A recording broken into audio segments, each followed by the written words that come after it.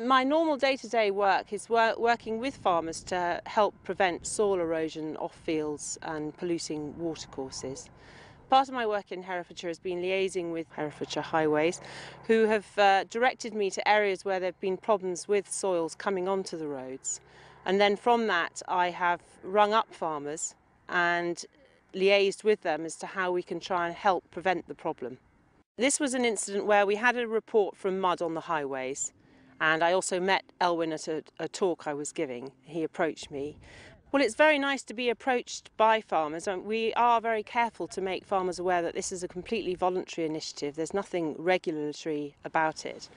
Our advice is free, and all the agronomists' advice is free. We've been out here now, this is the third time.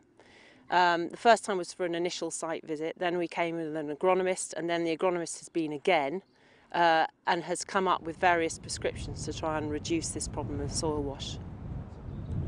The problem here is that although on the lower part of the field where we established root crops and left the grazing of it till fairly late, since we've got the root crop off and we've planted winter oats above it, the water's rushed off the winter oats down through the gullies and exited this field through the gateway behind me.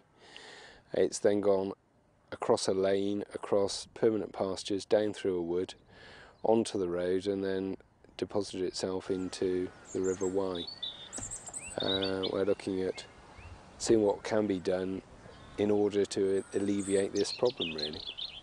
We've had an agronomist out here, and Elwyn is now going to try a few recommendations, initially to scuffle the roots to stop the soil washing off, but eventually to try and bring the sowing date of his crops back from October into September, or even preferably the end of August, so that we can get more ground cover in the fields to reduce the soil wash.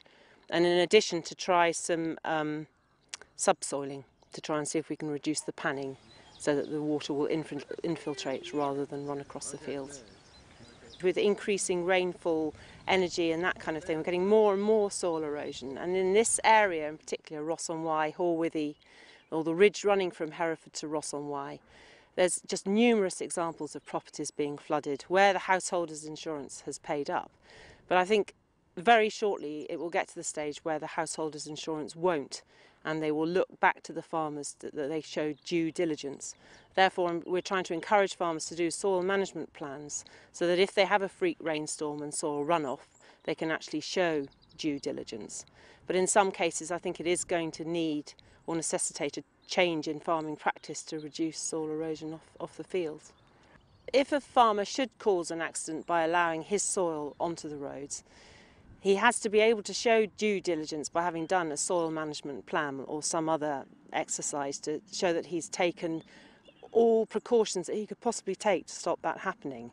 If he can't, then his own insurance company probably will not cover him for any property flooding or a road accident, and then he'll be left having to pay the charges.